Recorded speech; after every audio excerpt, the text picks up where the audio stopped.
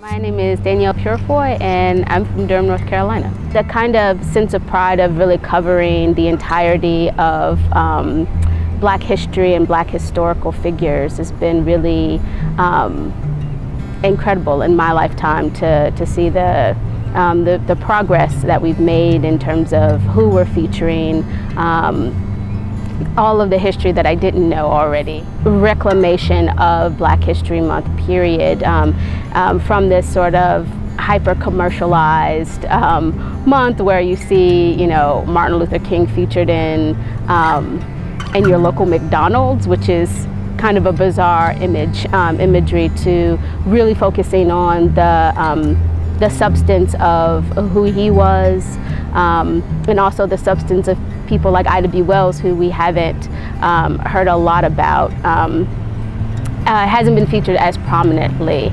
In recent years, particularly given the rise of sort of new social movement we're in with Black Lives Matter, there's been a lot more emphasis on focusing on Black feminist and queer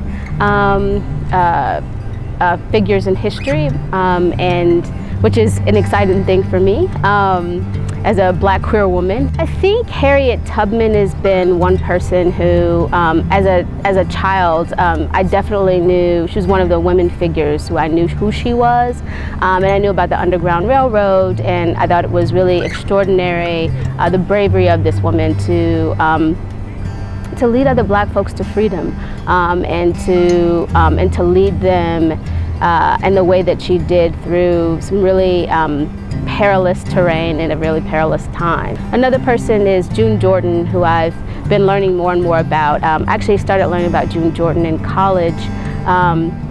Is a poet, a writer, activist, educator, who died, I think, in 2002 of breast cancer. She did a piece, I want to say, to be clear in this, I'm pretty sure it was GQ magazine back in 1965, that was a reconceptualization of how you improve housing in Harlem without gentrification.